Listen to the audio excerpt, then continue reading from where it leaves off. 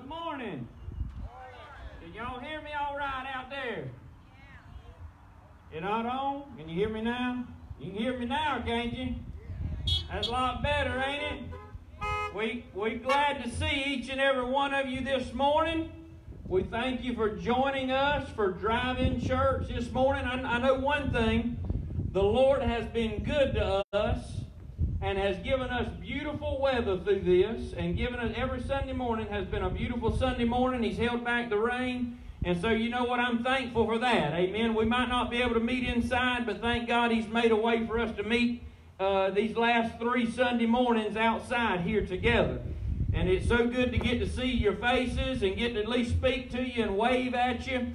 I know things are just different, but you know, I preached on Wednesday night that just like Nehemiah when he was building the walls, that when they were under attack, in order to finish the work, they had to adapt to their situation.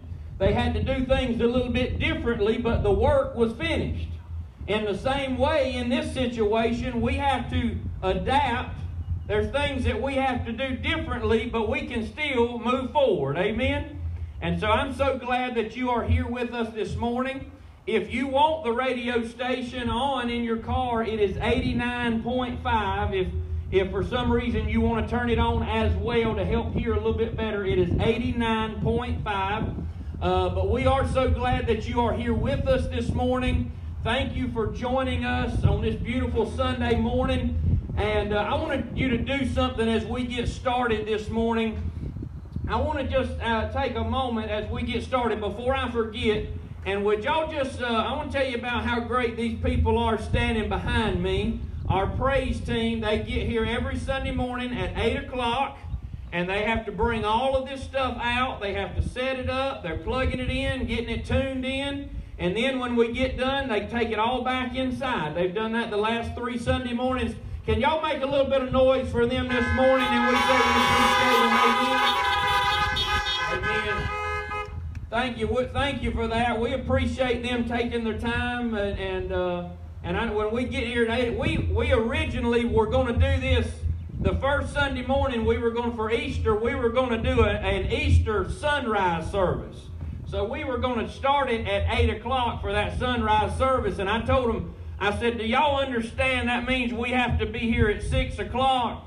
I said, I think we'll just settle for the 10 o'clock service. Amen. So we're glad that you are here. We're going to go to the Lord in prayer and get started with worship this morning. So let's pray together.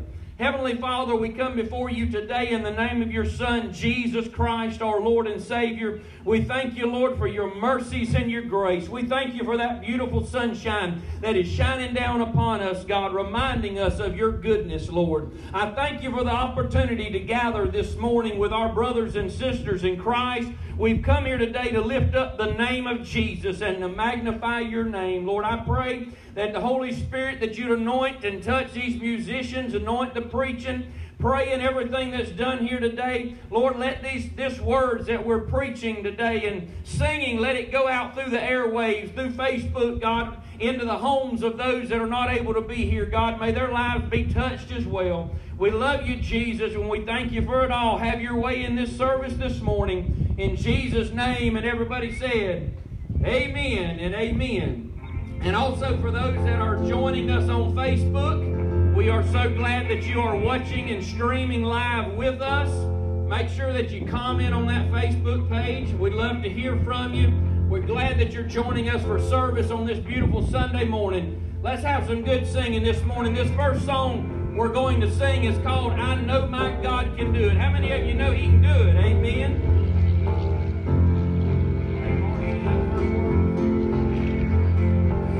Hebrew boys were thrown into the fire because before a king they would not bow.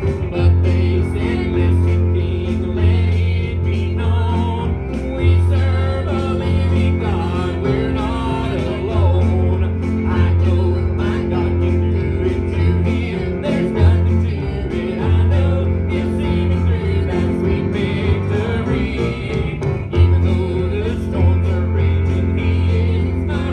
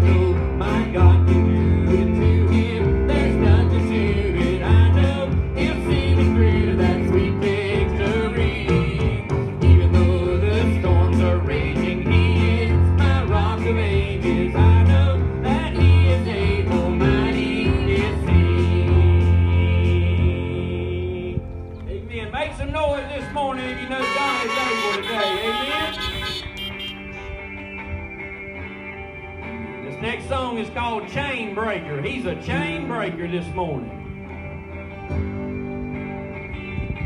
We've been walking the same old road for miles and miles. We've been hearing the same old voice tell the same old lie. If you're trying to feel the same old holes inside, there's a better life. There's a better life. If you got pain, he's a pain taker. If you feel lost, he's a way maker. Yes, he is.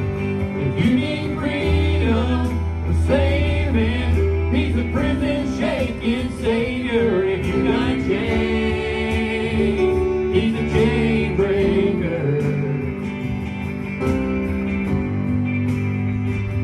We've all searched for the light of day in the dead of night.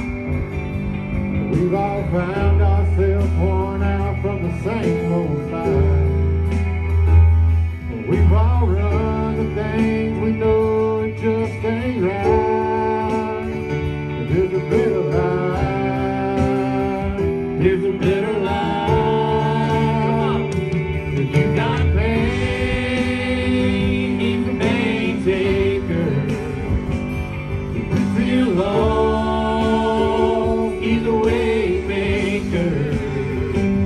If you need freedom, saving, he's a prison shaking savior. If you got chains, he's a chain breaker.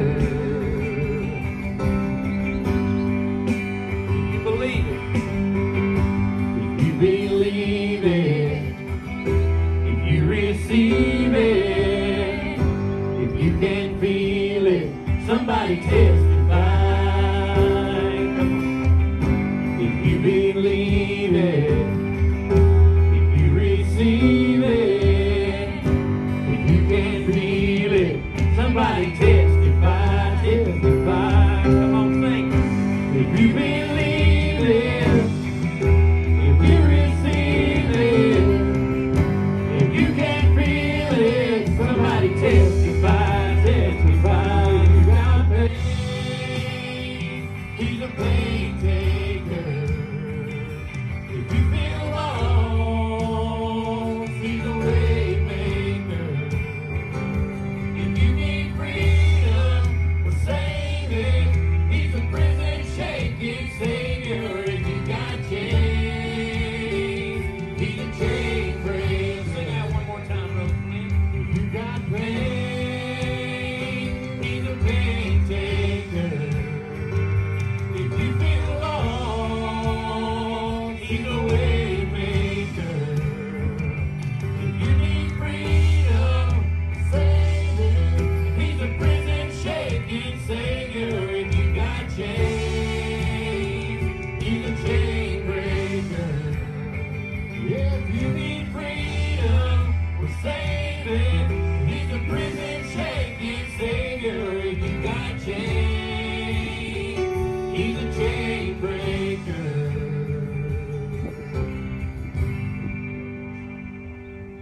Amen. Come on, make some noise one more time. Amen. He's a way maker and a chain breaker. Amen. Y'all know at this time we normally would pause to receive our morning offering. But as we've been doing the last several weeks, as you leave today, there'll be an usher at the exits. If you either come out this end or either go out the main entrance, there'll be somebody there collecting those tithes and offerings. I do want to say this to you. Thank you for being faithful. We've had several people, a lot of people that have mailed in their tithes and offerings when they couldn't get here. You've been faithful to give these last Sundays, and I want to say thank you. Thank you from the bottom of our hearts to continue to sow into this ministry, that the work of the Lord can continue. Amen. I want you to know that from the bottom of our hearts. Thank you for continuing to be faithful. Amen. This next song that we're going to sing is a brand new song, or it's a new song for us. It may not be for you. You may have heard this song before, but it's a song that's titled "Till the Storm Passes By," and I think it's very fitting for the time that we're living in right now. So I want you to listen to the words of this song, to the verses and the chorus. I believe you'll be blessed by it. It's called Till the Storm Passes By.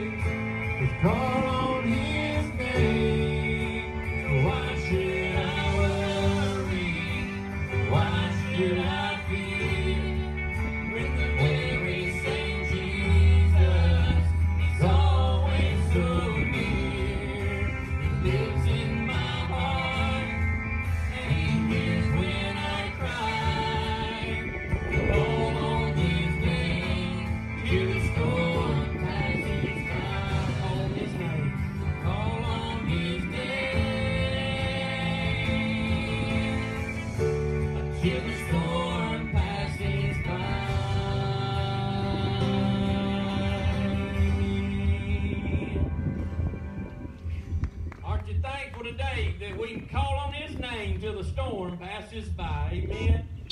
Hallelujah. This last song that we're going to sing together is called Great Are You, Lord. Amen. No matter what we might face, let me remind you that the Lord is great and the Lord is awesome. He is mighty and has power to save. Great are you, Lord.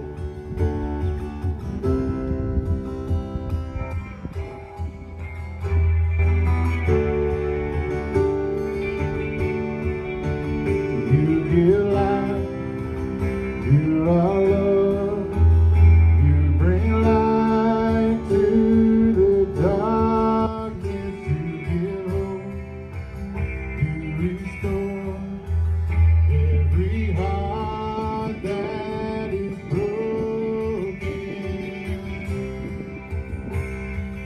Great are you, Lord.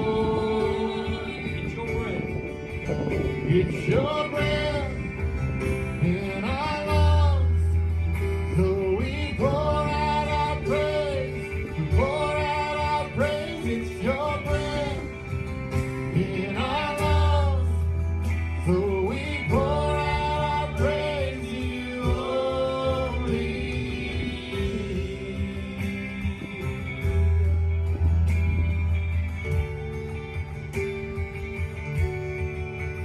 You give life, you are love, you bring light to the darkness, you give hope, you restore every heart that is broken. Great are you, Lord. It's your breath in our lungs, so we pour out our praise. We're gonna pour out our praise. It's your breath in our lungs, so we pour out our praise to you only.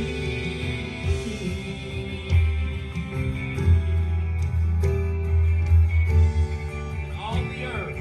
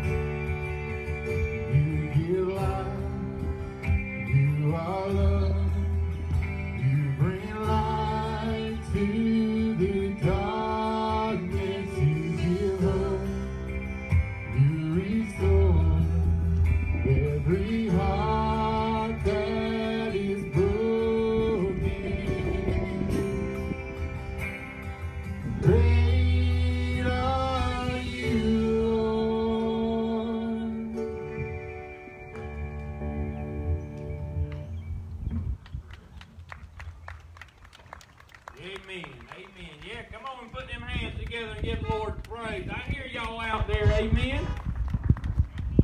It's a blessing when I tell you what, y'all don't understand. It's hard preaching to a bunch of windshields up here now. Amen.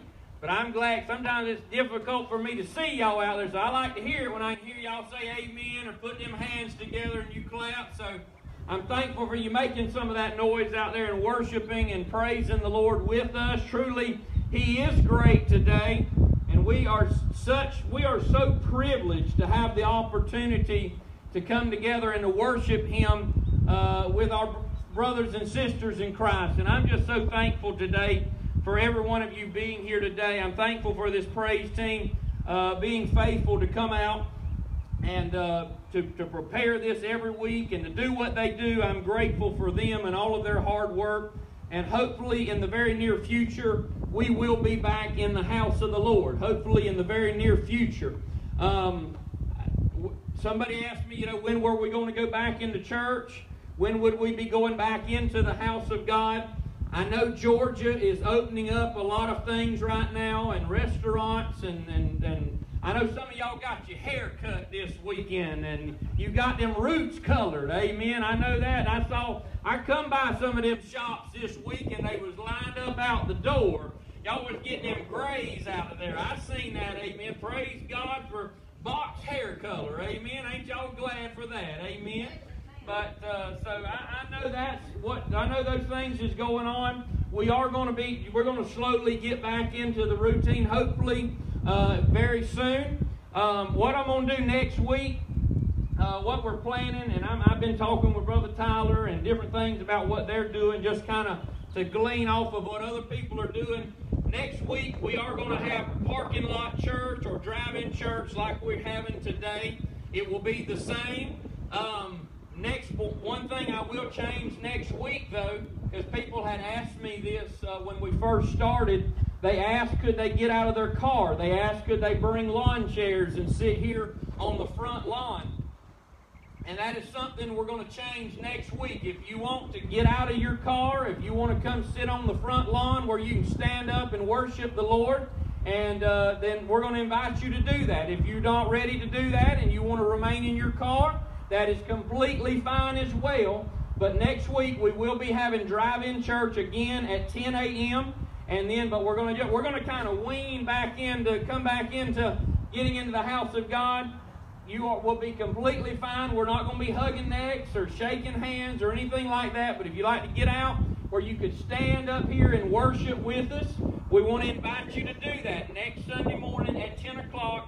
And I'm just going to take it week by week and see how it goes. But that is the plan for next Sunday morning, drive-in church, 10 o'clock. So plan to join us again. And, of course, we'll be on Facebook Live next Sunday morning and Wednesday night as well. So that's where we are on that. So pray.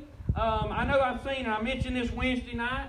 I've seen a lot of criticism about whether to open up or whether we shouldn't be opening up the government, and we shouldn't be opening up Georgia. And I've seen some people that's for it, some people that are against it. Let me just remind you this morning to make sure that you are praying for those leaders. Make sure that you're praying for the city officials and the county leaders, and praying for the state governor and for the president and for that task force of coming back and opening up our country. This is not an easy thing. And I'll just be frank with you. If you've never led or if you've never been in leadership over a lot of people, or I can't imagine leading a church of 180 people, but then I know what the pressure that is. I can't imagine being a governor or being the president, and the pressure that with every decision that you make, not just a few people, but thousands, even millions of people are affected by the decisions that you make. So I promise you that the decisions that they have got to make, they are not light. They are not easy. And so I truly want to encourage you to pray for our leaders in the coming days. Pray and for protection, to plead the blood of Jesus, amen, that He may keep us and that this virus will be under control. I've got a friend right now that a friend of mine. She is in New York City right now. She's a nurse, She's been up there for 3 weeks. She'll be coming home Monday, and I had gone to see her husband, who's a friend of mine, yesterday, and she was talking about New York. And when she first got to New York, in the middle of this thing, she was completely overwhelmed by everything that was going on. There was so many patients in New York in the hospital that she was working at. It was just craziness. But now I talked to him yesterday, which she's coming to the end of that 3 weeks, and everything is coming down. A lot of people are now getting better. They're leaving the hospital. So thank God for that things are getting better in one of the worst spots in our country. And thank you for praying for those that have been on the front lines of helping those that have been fighting this particular virus. But if you've got your Bibles with us today, I want to take you to a passage of Scripture. If the wind don't blow it all away from me this morning. If you've got your Bibles, Ezekiel chapter 24. Ezekiel chapter 24. We've been preaching from Jeremiah. And then I talked a little bit in Lamentations. I brought a sermon in Lamentations there. And the Lord has just led me. I've been studying the book of Ezekiel.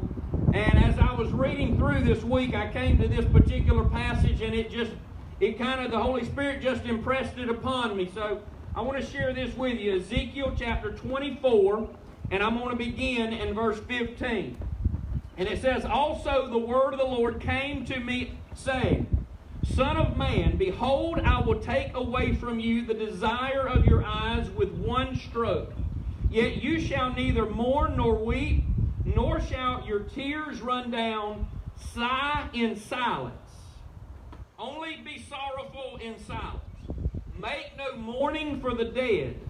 Bind your turban on your head and put on your sandals on your feet. And do not cover your lips, and do not eat man's bread of sorrow." In other words, he's saying, I don't want you to mourn. When your wife passes away, he's saying, I don't want you to mourn. And so in verse 18 it says, "I spoke to the people in the morning, and at evening my wife died, and the next morning I did as I was commanded." He says, I did as I was commanded. Let's stop right there briefly and just pray over the reading of God's Word. Heavenly Father, one more time, we bow in your presence. We thank you for the opportunity to be gathered together in the name of Jesus. And now, Father, as I preach this Word, may you touch these lips of clay. Holy Ghost, would you just anoint me today? I stand in great need of it. Let me be a vessel that I may be used for your glory and your honor. I pray for the hearts and the minds of this congregation, that they may receive your word. Stir up our hearts, oh God, that we might be devoted and committed to you, Lord. Lord, more than ever before in this season of life. We love you, Jesus, and we thank you for it all. And amen and amen. I want you to think about this for just a moment. This word comes to Ezekiel, and God tells him, I do not want you to mourn for the loss of your wife.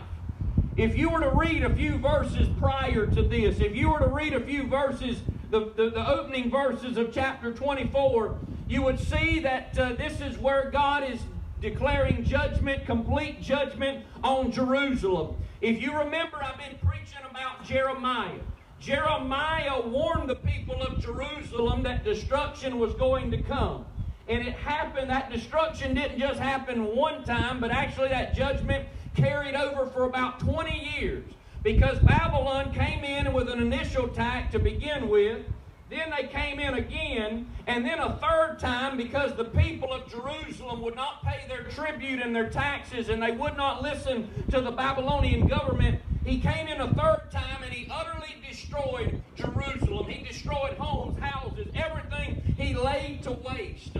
And so if we read in Ezekiel chapter 24, this is what he is warning the people. Ezekiel and Jeremiah were contemporaries. Jeremiah remained in Jerusalem, but Ezekiel, he was taken captive, and he preached to the captives in Babylon. And he is saying this unto the people that are in Babylon. He is saying that there is going to come great destruction in Jerusalem. This last siege is going to utterly destroy this place.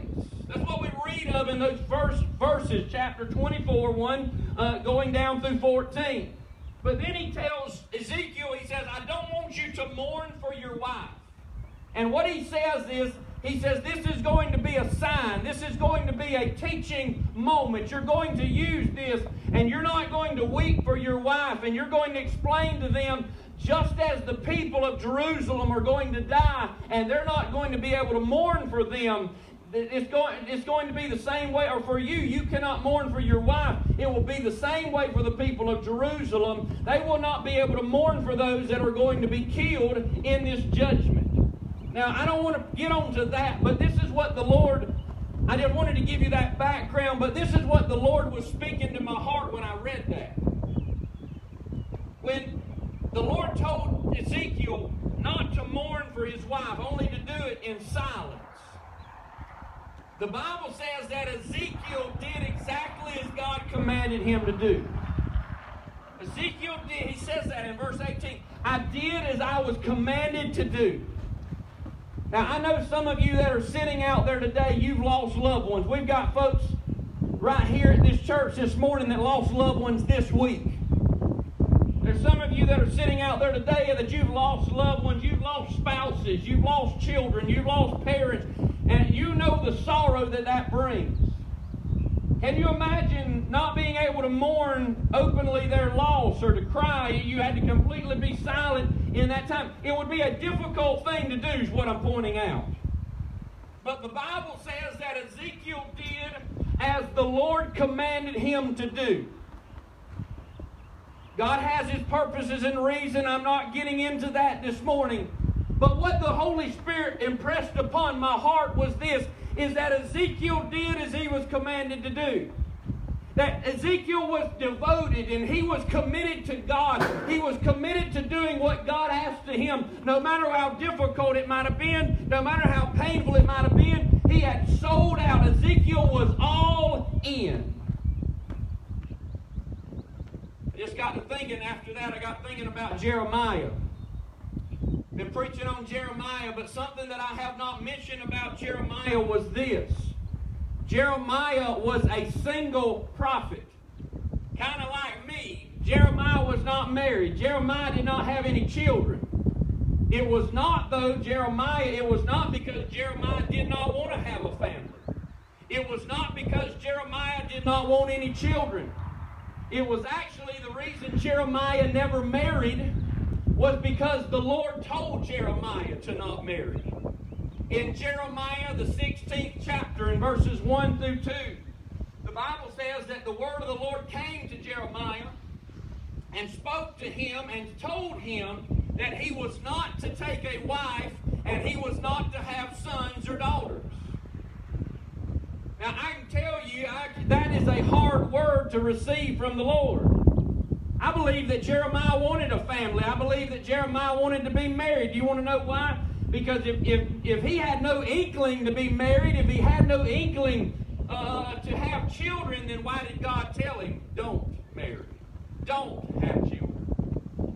But do you know what? Jeremiah followed through with the command of God, and Jeremiah was never married.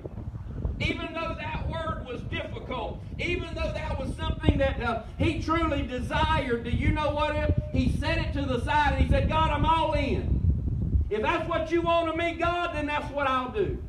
Ezekiel was the same way. He said, God, if this is what you want of me, this is what I'll do. I am all in. I want you to say those two words with me together. All in. Say it one more time. All in. That is the sermon today.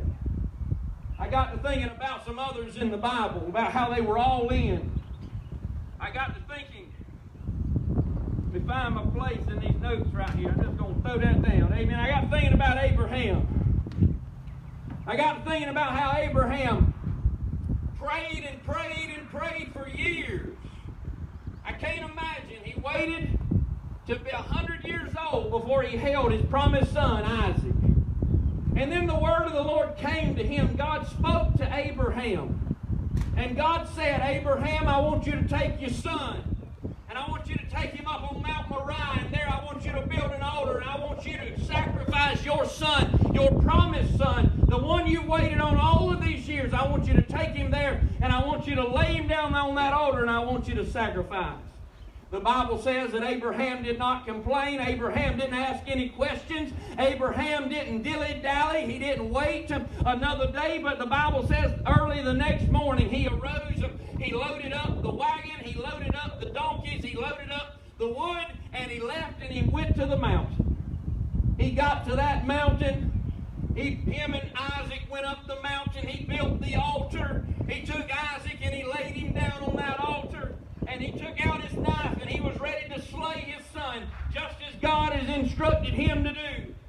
Can I tell you something? Abraham was all in. Amen? Abraham was all in. What God said, he said, that's what I'm going to do. He said, I don't understand it. It is difficult. It is breaking my heart, but I am all in. I'm going to trust by faith what God has said. That's exactly what I'm going to do. And the Bible says, as God spoke, God spoke to Abraham before he killed his son and stopped him. And he said, look, he said, Abraham, I know that you truly fear me. Amen. That you are all in. Abraham was all in. Amen. I got to thinking about Daniel. We've been talking about Babylon. We're talking about how Ezekiel was a captive. He preached in Babylon. Daniel was the same way. Daniel was a captive taken from Judah and Jerusalem, and he was taken to Babylon, except he was taken to serve King Nebuchadnezzar. He walked down the royal hallways. He walked into the palaces. He served in the king's courts. And the Bible says that he served not just the Babylonian king, but he later served a Persian king. For 70 years, Daniel served different kings. And almost at the end of his life, a Persian king, they convinced him to make a law that no one in the whole land could pray. They convinced him to make a law that no one in the land could pray except to the king, and if you prayed, you would be killed. When Daniel found out that that law had been signed, when it had been ratified and into law, Daniel went home, went up to the upper room. He opened up his windows as he always did, and I believe he fervently began to pray that day. Do you know what that was a sign of? That Daniel was all in. Amen. It did not matter what the law of the land said. It didn't matter that his head was on the chopping block. Daniel said, God, I'm going to pray. I'm going to lift up my voice to heaven, and no man is going to stop me from lifting up my voice to you. Daniel was all in. Say those two words with me again. All in. Come on, say it again. All in. He was all in. Let me say, I got another one right here I want to share with you. It's all about Joseph. Not Jesus' earthly father, but Joseph of Genesis. You know, Joseph was sold into slavery. We know the story. He went into a pit, and then he was sold, and he goes to Egypt, and he finds a place as a servant in Potiphar's house. Potiphar liked Joseph, in Potiphar's house, Joseph climbed the ladder right quickly. He'd gone up to where Potiphar, this man, had given him control over everything in his house. Giving him control over his checkbook and everything he had, Potiphar entrusted it to Joseph. Now the Bible says something specific about Joseph. The Bible says that Joseph was a good-looking man. The Bible says that he was a man of well-formed. He was good-looking.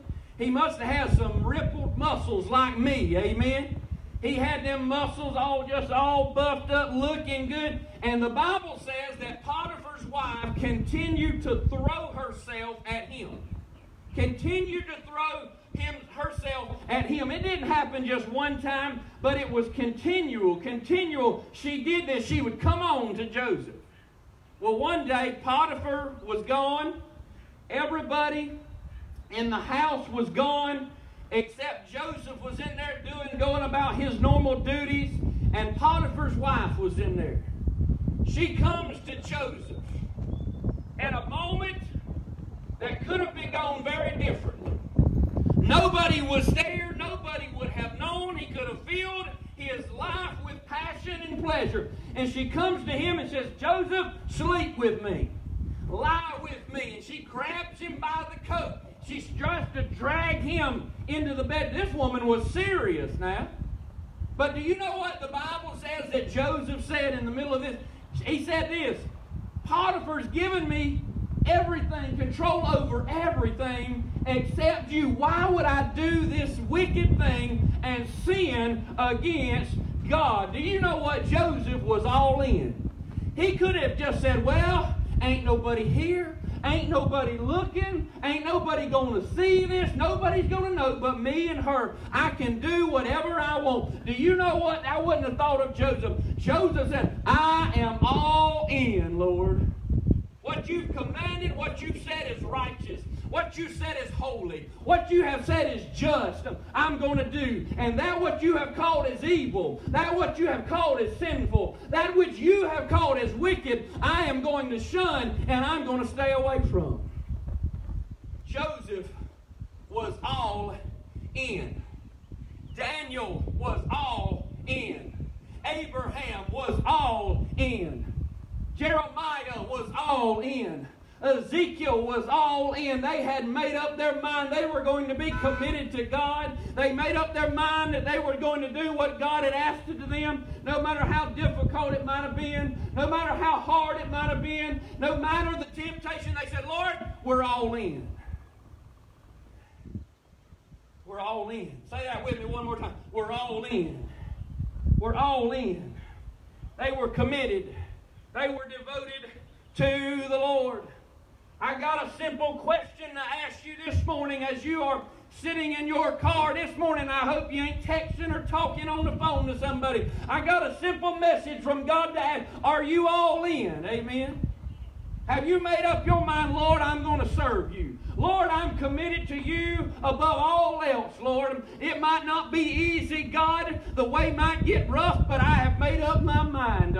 I'm going to follow after you, Lord. Lord, there might be some sacrifices along the way. There might be some heartache along the way. But Lord, I'm committed today. I'm devoted to you. I am all in. Are you all in today? You know what? That's the kind of devotion that God calls for us to have.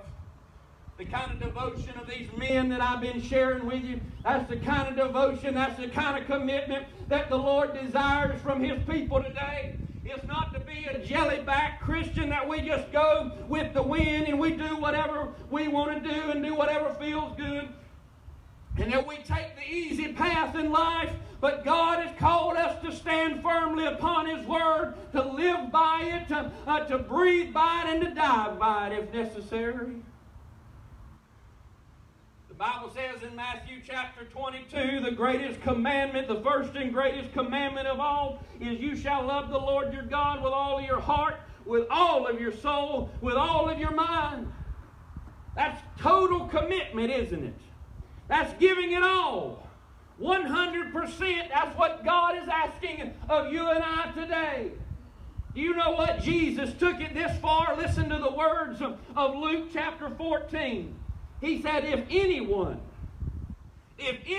comes to me and does not hate his father, his mother, wife and children, brothers and sisters, yes, in his own life also, he cannot be my disciple. And whoever does not bear his cross and come after me cannot be my disciple. Boy, them are some hard words to swallow, aren't they? Jesus speaks there about in order to be His disciple that we are to hate wives and children, mothers and fathers. Well, what does He mean? Does He mean that we're literally to hate them? No. But our devotion to Him is to be first and foremost. If it came down to an either-or situation, if it came down to an either-or situation, kind of like Abraham, am I going to spare my son, or am I going to do what God called me to do? Jesus is saying, listen, be committed to God. Even in the most difficult thing, do you know what I found? That when you're committed to God, that there's going to be some people along the way that you're going to lose. There's some people along the way that's going to turn your back on you. They're not going to want to listen to you when you sold out and you committed to the Lord. There's some people along the way that might just walk away from you. But God is saying, choose me even over those. God wants us to be committed. God wants us to be all in. Say that with me again. All in. That's what God is asking. He desires us to be all in. He asks us to be committed to Him above your wife and your husband. We're to be committed to Him above our children or even mothers and fathers. You say, Pastor, that's a radical message. That's fanatical. I read it out of my Bible. This ain't any Creek's Bible. This is King James Bible. Amen. You may say, I just don't know about all that. Listen to me. Talk about being all in. Being committed to Him.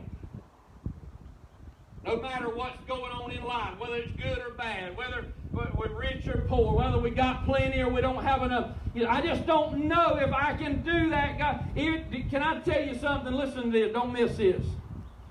When you're committed to Him and you've got your mind made up, Lord, I'm going to give you my life. Do you know what? We got a promise in God's Word that God will give us the strength to stand in the most difficult even of times.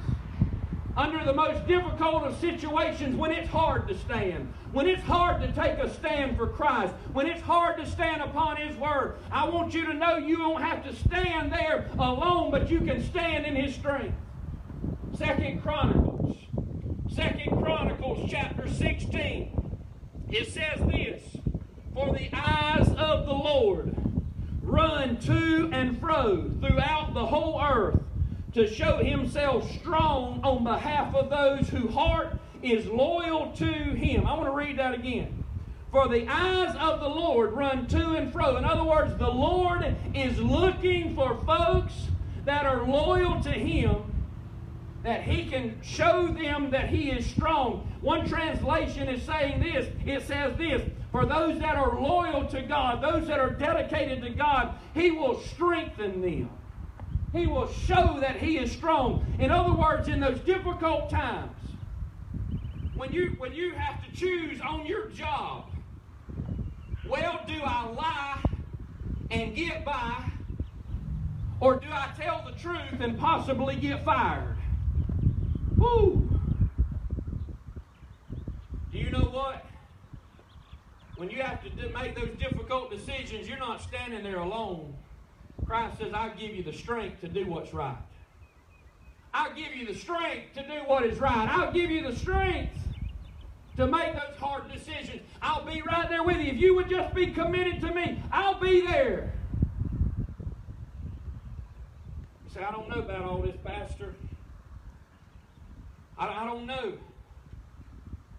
Well, let me tell you this, and I'll close. I can stand here today and I can tell you this. I'm talking about being committed to God, sold out, I'm all in. Can I tell you that God is committed to you? When it comes to God and it comes to you, when it comes to Jesus and you, can I tell you He is all in? He's all in. What do you mean, Pastor? I ain't never read. That's good English, ain't it? I ain't never read of another God sending His only begotten Son to die on a cross for sinners like you and me. I said, I ain't never read of another God that would send His only begotten Son to die for somebody as sorry as me and sorry as you. But can I tell you something? The God of the Bible, the one true God, He sent His only begotten Son to die on a rugged cross for your sins and my sins. Do you know what? When Abraham went to sacrifice Isaac, do you know what? God stopped him. God stopped him and says, no, it was just a test. I wanted to see if you were devoted to me. But when Jesus came to this earth to die for your sins and my sins. God the Father had to turn his head as they beat his back with a cat o' nine tail, as they ripped him open and they filleted him. God had to turn his head as they put that crown of thorns upon his head. God the Father had to turn his head when they drove those nails in his hands and his feet and his hands, and as he died on that rugged cross, as his son took those last breaths. Let me tell you why, because he's all in for you today. He's all in. He sacrificed everything that he had. He bankrupted heaven because he's committed. He wants to see you saved. He wants to. He's showing you his love to the depths of none other. My goodness, God's committed to you. Think about it. Oh, glory. He's all in. He's all in. And the Lord's calling us to be committed people. God is calling us to be a committed people today. God was committed to the plan of salvation. He was committed to going to the cross for you and for me.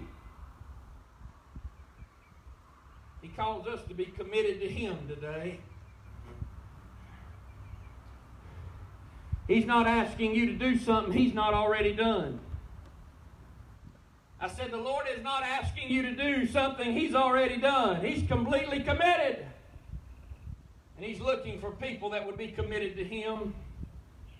Jesus gave his life as a sacrifice for our sins. And you know what he calls us in return? To be a living sacrifice. Romans chapter 12 says this: I beseech you therefore, brethren, by the mercies of God, that you present your bodies as a living sacrifice, that you be holy and acceptable to God, which is your reasonable service. Don't miss those last two words. He says God is not asking you of you too much. Did you hear what I said? To be committed to him, to be all in, to say, Lord, I'm going to live my life for you because you gave your life for me. He says that is our reasonable service. God's not asking too much of you and I. It's not unbearable. It's not impossible. But it's a reasonable service unto the one that gave his life for you and I. He said, I want you all in. All in is what he's calling us to today. Jesus died on that cross. And now he's calling you and I to live for him. So what about it? So what about it today? Can I ask you a question? Are you all in this morning? Are you all in today? Or are you just trying to be a comfortable Christian? Are you just trying to ride the fence and I'm just going to do just my best just to get to heaven? No, God has said, I want all of you today. Let's not have a lax attitude or a complacent attitude about serving the Lord. But let's have a committed attitude. A devoted attitude, a devoted heart and mind. And let us say this morning, I'm all in. I'm all in. Will you say that with me? I'm all in. Come on, say it again. I'm all in today.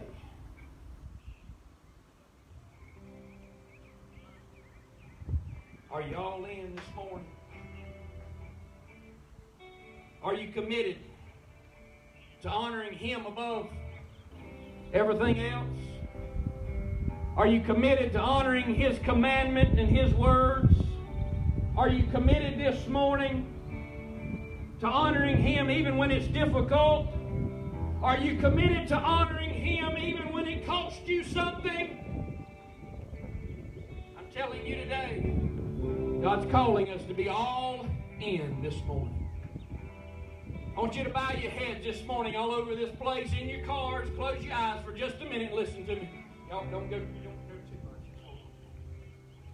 I want you to do this with me today. Because we can't have an altar call, and this is what I feel led to do. I want us to pray together. And I want you right in your car or right there in your home as you are listening to me. Just simply, let's pray this prayer together. Would you repeat this after me and say, Lord Jesus, Thank you for your faithfulness to me. I don't deserve your love, but I am so thankful you love me.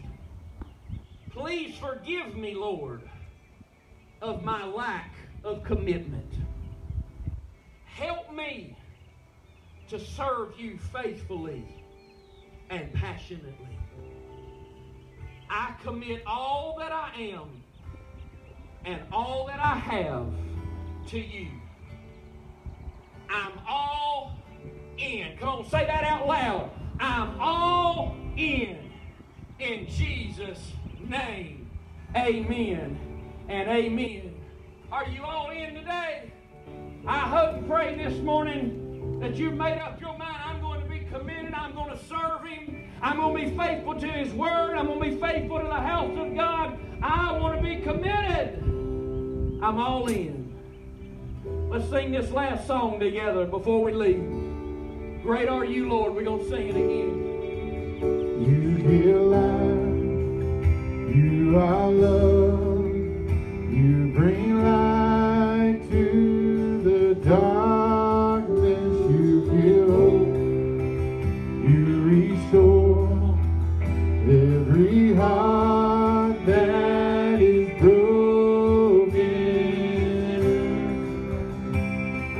Great are you, Lord. Come on, sing it out. If you're in your home, sing it out. It's your breath in our lungs, so we pour out our praise. We pour out our praise. It's your breath in our lungs, so we pour out our praise to you only. All the earth. Come on, sing this out. All the earth.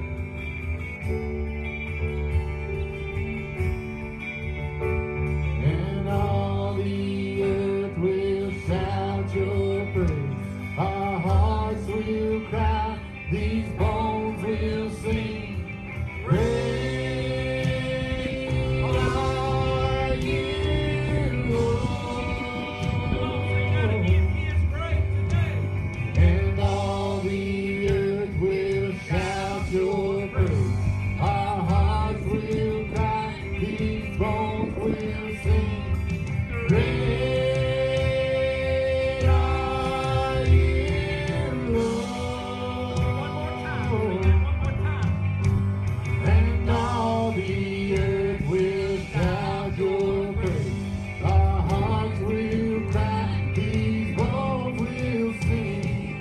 Great are you, Lord. It's your breath in our lungs, so we pour out our praise. We gotta pour out our praise. It's your breath in our lungs, so we pour out our praise to you only.